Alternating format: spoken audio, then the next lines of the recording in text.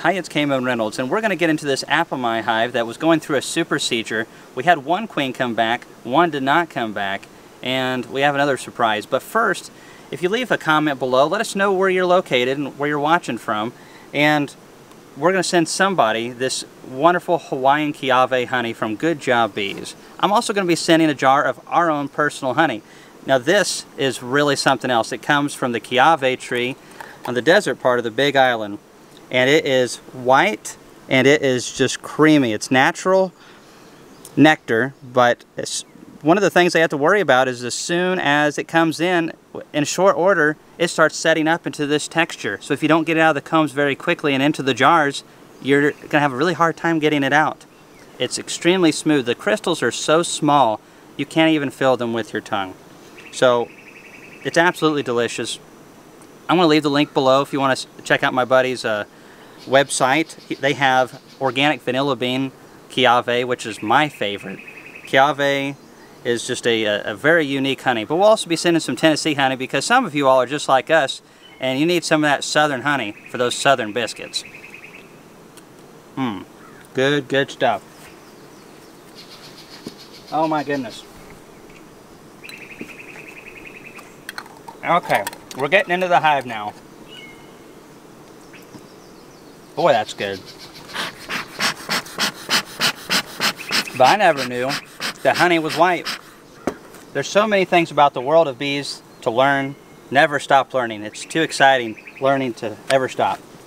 So, again, I'm going to leave a link up here because this hive was going through a superseded. I would like for you to probably see this whole, process, because the difference between swarming and superseded, sometimes there's a really fine line on the differences. And I had several people in the comments like, oh, they're swarming on you, you're fixing to lose that queen. Well, she's still in here.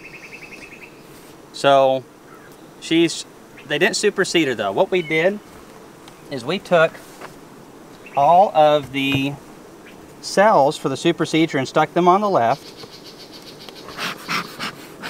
And I stuck the queen over here on the right. One of the cool things about the Apame hive is that you can get dividers. Now in the video I didn't put both of them in, but I came back later and took care of that.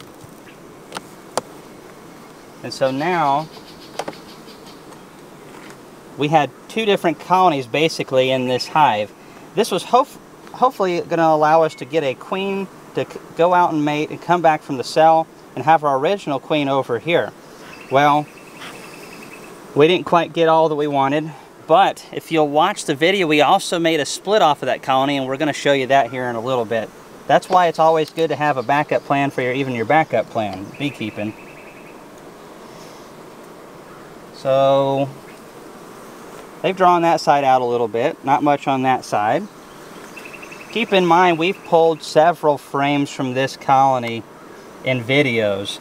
So this hive has drawn 20 frames worth of combs. I've made 2 mating nukes off of this in videos. So that has a bunch of eggs in it.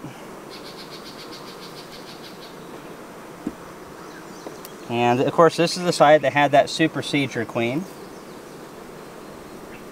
They finally drew out that wax foundation frame. That's in the video I mentioned how it really doesn't matter, and it doesn't if you choose to do wax or plastic. The main thing is with the plastic is that it has a good wax coat, and the nice thing is you can do whatever you want, and there's both options out there. Alright, it looks like the queen is down in the bottom box. Yes, it does. It's a good frame of brood right here though. Decent bit of brood. There's a lot of larvae and some eggs down in there. Nice to be able to see all that larvae with the black foundation. Makes it so much easier to see everything. Alright, so we're going to go down to the next box down here. I really like the handles on these things too, because that's one of the problems with a lot of the other boxes is you just don't have a very good grip. You can get like half of your finger worth in there. And I'm not going to go through everything. As far as on this side, the queen did not come back over here. No queen from the cells came back. So the nice thing is we can just recombine these bees with the old Superseded queen, but the problem is they try to supersede her a couple times, and that's one of the reasons I knew. One of the inspections I did before the video that I left above, I saw them making a couple cells, and they were in the middle of the frames. She doesn't lay terrible, but she doesn't lay enough brood for a champ of a queen. Now that's pretty good right there, but consider we condensed her down into small space. And maybe it's not her egg laying as much as some pheromone that she's not producing enough of. There's a lot of things that can cause queens to be superseded. Sometimes you can have the world's greatest queen, and if the bees are out of age balance, or there's something weird going on like that with the pheromones, they'll still take her out. A lot to learn about. Well, we spent a lot of time looking for the queen in this stack of 5 and the ones above, and finally took all the frames out, and my inspection yesterday must have just been the straw that broke the camel's back. She was in here yesterday. The laying pattern wasn't that great.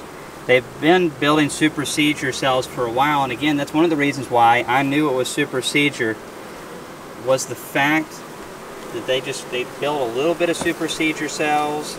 Also, when we pulled these trees out of that rotten tree back in March or whatever it was, they were not a very large colony by any means, so probably the queen's very old.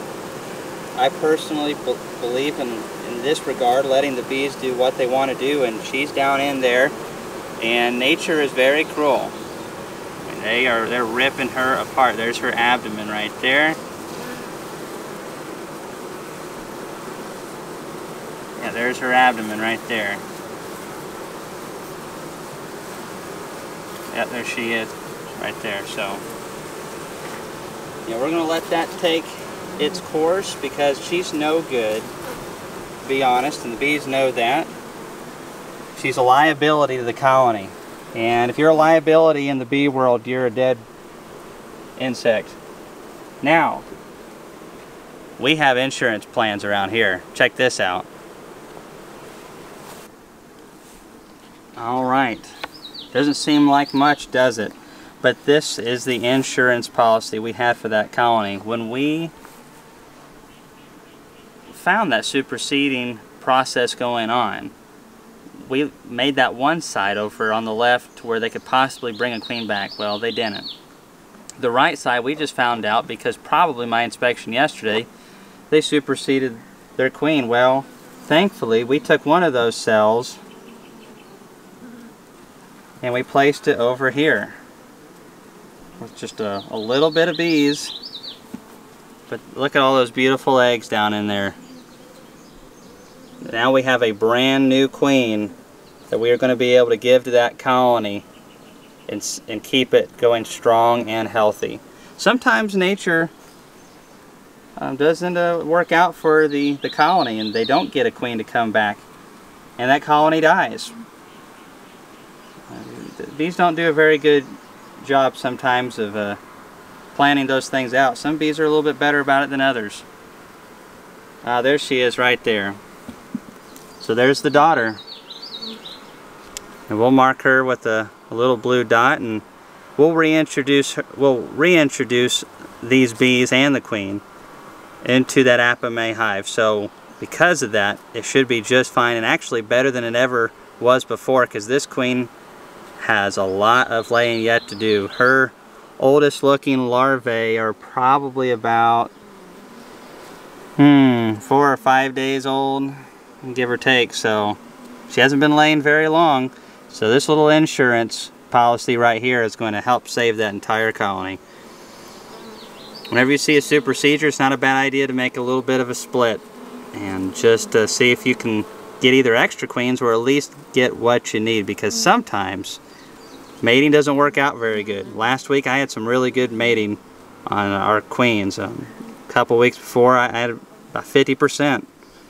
And if you only have one hive doing this and you get 50% to come back, and you only have one and you end up being on the wrong side of that, you're in trouble. By the time you order a queen and get one in, you're already in the 11th hour. It makes it hard, so it's always good to have extra. Anyways, we'll recombine that back together. Everything will be right as rain with the Apamai, however you like to say it. I can't still figure it out, depends on where you're from. And hey, if you'd like to see if you could win that Chiave, just leave a comment below. Thanks for watching this video.